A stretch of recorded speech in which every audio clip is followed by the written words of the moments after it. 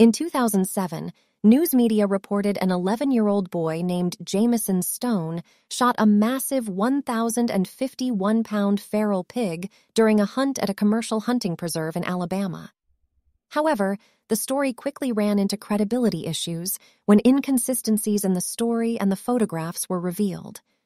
The photos appeared to be doctored and exaggerated in scale.